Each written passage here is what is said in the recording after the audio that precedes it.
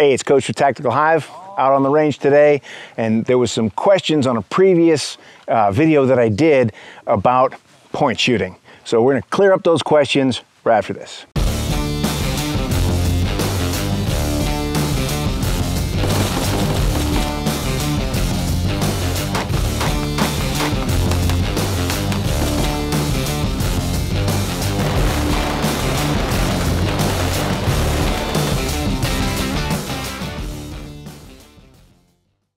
Hey, today's video is brought to you by Vetter Holsters. It's a good quality, inexpensive American-made product. We use them for our force-on-force classes. You can get them for your just standard makes and models of your gun. And these days, if you put a light on that sucker, you need to change your holster. So they'll also do custom for your make and model of pistol and the light. Check them out in the link below, and let's get back to the video. Okay, so in previous videos, I talked about point shooting, and I got a lot of questions about whether that replaces good marksmanship or not. And no, the short answer, no, all right? It's reps, okay? The reason the bullet goes where I point my thumb is because I've built my grip, and I've done that so many times while I'm looking at the sights, okay? So you get used to that. You get those reps in. Now I know where that gun is pointed. Now to make it easier, we went and we reverse engineer. Well, I like to reverse engineer every technique that I develop from the shooting platform. Okay, so if I'm shooting and I want my thumb to be up here, using it like an index finger, just pointing at the target. Well, I want this to be built around my gun, okay? So I build my grip around that gun, and it just turns out that it makes a really good, solid, repeatable grip, okay? So we've reversed it from here. You just point your thumb, okay? If I have some variability in my wrist, that's gonna cause issues with, my hits, right? So if I always go to the same spot, okay, so here I am, that pretty much is pretty close to the same spot every time, and it's good lock position. So that's where we start building our grip, okay? I've got videos out there on grip, but we'll just go over it real quick. So I'm gonna bring my gun up. Now, I've showed you guys in previous videos how to make your grip, okay? Now I'm gonna show you how to build it, because I'm not gonna be able to draw and sit here like this and get that perfect grip and then start going to work, okay? You gotta get it from the holster. So your firing grip comes from the holster, you touch, drive down, get that good firing grip there. You draw it up in front of your face here. Now this hand, we have it up here just because that's good for keeping your hand safe and all that. So we're up here like this. Now what's gonna happen next is once the sights are in front of my face and the muzzle is downrange on target, then this hand's just gonna come out, and the first place I'm gonna put is this. I'm gonna shoot straight out and get here. Okay, so my index finger comes up and finds that trigger guard. And then I'm gonna roll my thumb forward and touch the frame. Now as I press out, I'm gonna press my hand together. Okay, so what it looks like from this side, I'm here, not like this, because if I had to shoot, I could shoot, and possibly get a hit on a target if he's close. Okay, now this hand's gonna come and just find that trigger guard, roll the thumb here, and then as I press out, that's when I'm gonna build my grip together. That's how we teach it to start with. As it becomes more natural and you get the reps in, it'll all start smoothing out and coming together. But if you don't go slow and like on your draw, you bring it up, stop, go index finger, thumb, and then you can press out. And as you press out, you're pressing the heels of your hands together, and that'll give you that good solid grip once you're out there, okay? And this comes down to reps, guys. All right, so the important thing is to train this, okay? How do you train it? Well, you're gonna start off moving really slow and robotic and working developing that what they call muscle memory, right? Now, some people will call this instinctive shooting, but it's not instinctive. If it was, you would just naturally know how to do it. It's not instinctive, it's point shooting, Okay, you're pointing at the target, you're focused on the target, and then you're going to add pressure to that trigger, and your shots will go where you're looking. But only if you've done the proper training so that you're in that same spot every time. Okay? Now, obviously, if you have the time, then you're going to use your sights. It seems obvious, but if you have no time because your threat is really close, you're staring at that threat anyway, and if I point at him and that thumb is lined up with that barrel, I'm gonna get a decent hit. But that's quick, in tight. As the threat gets a little farther away, I'm gonna have a little more time, and the shot is gonna be more critical. So now I'm really gonna be looking for those sights to make that shot, okay? I could still point at him and still shoot, and I might get that shot, but if I really need to, you wanna be on your sights. So in my experience, granted, there was a lot of other stuff going on at the time. I don't remember seeing my sights during close quarter combat, okay? Now, a little more clinically here, we've done post-training interviews with our force-on-force trainees, and honestly, none of them has said that they use their sights when they're in close. So this is a really good, valuable technique, but you have to have the marksmanship there first, and then you develop this one. All right, so what's some good ways to get the reps in? You know, you can stand on the range, you can dry fire. Dry fire, I recommend dry fire because you can just do it anytime. When you get to the range, yeah, you can practice on your own, you know, depending on where you go, whether you can draw from the holster, or a lot of indoor places, they won't let you do that. So, but you can always start from here with the muzzle down range and work at least getting, you know, building that grip properly. So one good way to get those reps in with a little bit of stress is do some competition shooting. Everybody likes a little bit of competition, or you should, you know, get your blood going a little bit, and it builds that muscle memory. You get those reps in a kind of a fun way.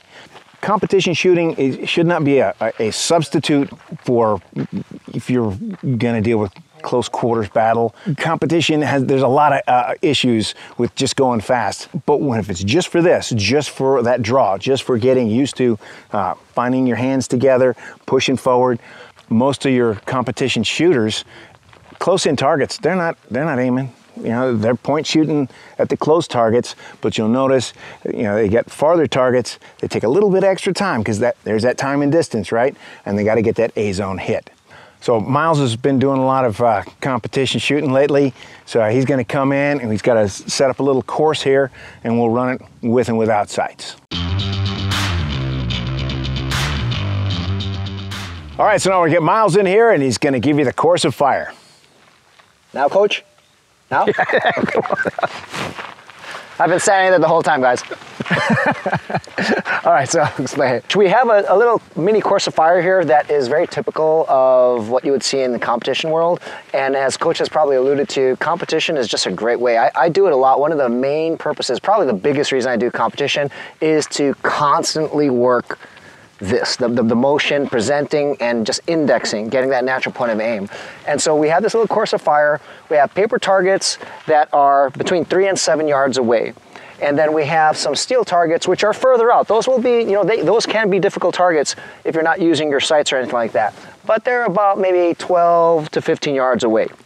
Okay, and what we're going to be doing is we're going to be shooting these targets without using our sights. So Coach has his red dot. He's going to be covering up his red dot, and I'm going to be covering up my iron sights. I actually have them, okay, right here. I have them taped up, okay, so I can't see anything.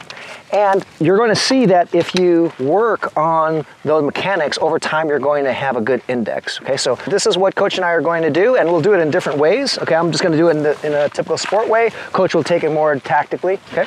So we're going to start kind of in the middle. We are going to run to this barrel, and then we're going to engage 2 targets here. We're going to engage this paper target, 2 shots, then 1 steel silhouette with just 1 shot.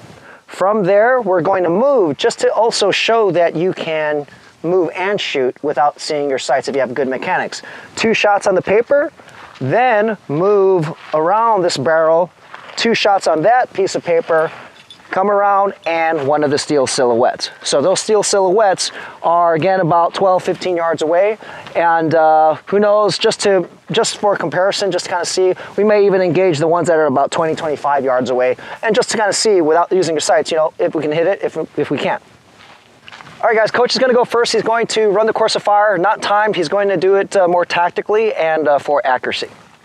All right, ready, Coach? Yep. Okay. Threat.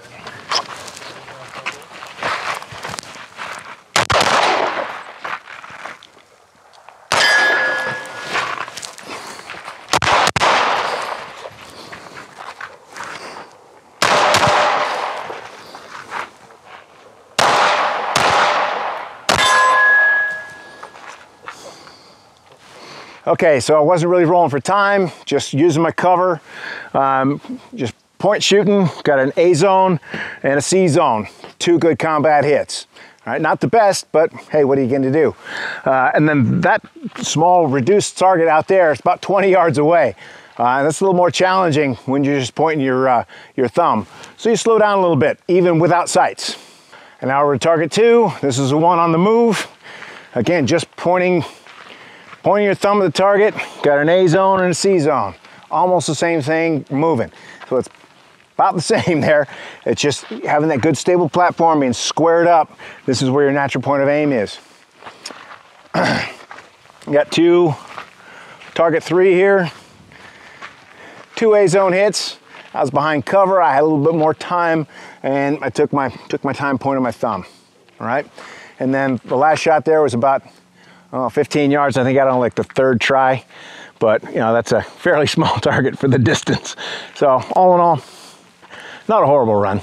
Okay, so obviously if I didn't have taped up sights, I would want to use them for the farther targets.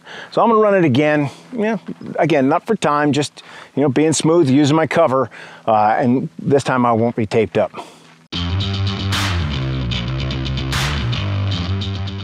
All right, Coach, ready? Round 2.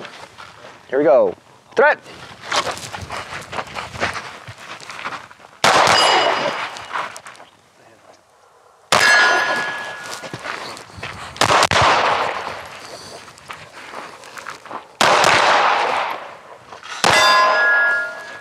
All right, second run.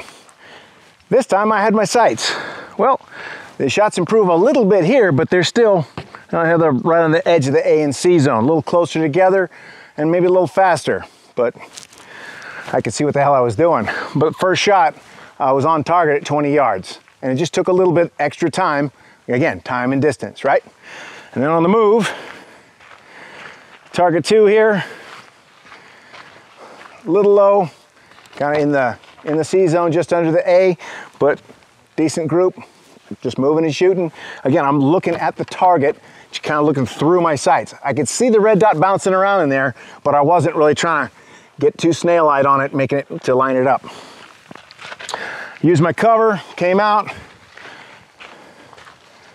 2 decent shots here. A little off center, but decent group. And then first shot on the far target. Again, that one I used my sights. So if you can, use your sights. If you don't have time, that's when that point shooting technique really comes into play. Now, Miles is going to run a little more competition. He's not going to be as concerned with cover, and we'll, you know, the time stress is what we're looking for here. And guys, that time stress, that is going to force your body to kind of push this down into the subconscious, right? That little adrenaline in there, you know, all those little things come into play. Again, it's not a replacement for CQB training, but it's good for this particular technique.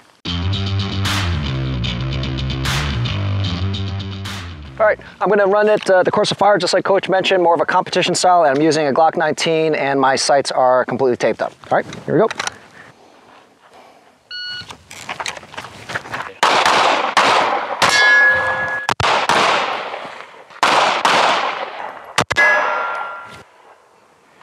Okay, so that was a 7.88. So these are 2 alpha, okay?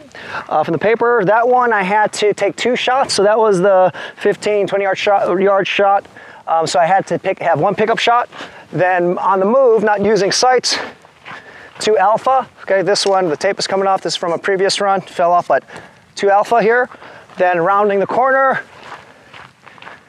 got an Alpha Charlie, and then nailed the silhouette there. So that was a 788 without using sights, right? Clearly that target that was further out, I had to pause a little bit, make sure I missed the first shot, so I was adjusting my body. I was literally aiming with my body, not the sights, right? Now what we're gonna do is, we'll compare the times. I'm gonna use my sights now and see how it fares with the time. Okay, so this time I've taken the tape off my sights and we'll compare the performance.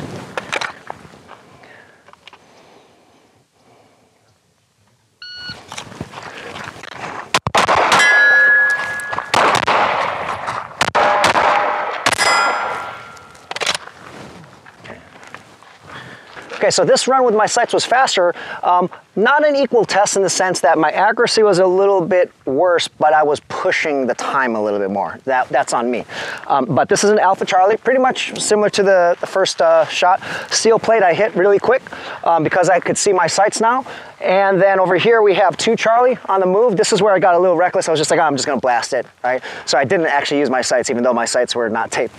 And then over here, this was an Alpha Charlie, like the previous run, and then nailed the plate. So it was faster by more than a second, or about a second. And is there a huge difference? I think that if I was shooting at the same cadence on the paper, there wouldn't really have been a difference. But I think the key here that we're trying to get at is, it is about that muscle memory. So whether you have sights or you don't have sights, based on your skill level, you should be able to hit that target without using your sights or your red dot if it's within your skill level. Clearly, the steel plates are something that I can hit at this distance, but if it was, let's say, a 50-yard shot, I might miss. And still though, I'm still gonna work the proper mechanics to potentially get there in the future without sights. All right, so there you got it. 2 different techniques. You know, Miles is working the clock and I'm working the cover, basically. Not too concerned with the speed. Don't worry about that. The basic idea behind this whole video was just, we're using those techniques, right? Point shoot where you have to, where the time and distance, you know, demands it, and then get on those sights for further shots to make it more accurate. And Coach mentioned, this is not about the way we're running it. The skill set that you probably have noticed that's transferable is what Coach is talking about, that point shooting, or some will call it indexing or natural point of aim. Doesn't matter how you run it, we were relying on that and it works. One thing that Coach alluded to, and this is pretty cool, the more you do this and the more you improve your skills, that distance and the size of the target for something that's difficult for you, maybe let's pretend it's 10 yards and you have to use your sights. The more you do this and the more you get better, now you might be able to point shoot at 15 yards, 20 yards. So it's just a matter of progress and improvement. So remember guys, practice makes permanent, okay? Perfect practice makes perfect, all right? If you like this content, like, subscribe, leave me some comments.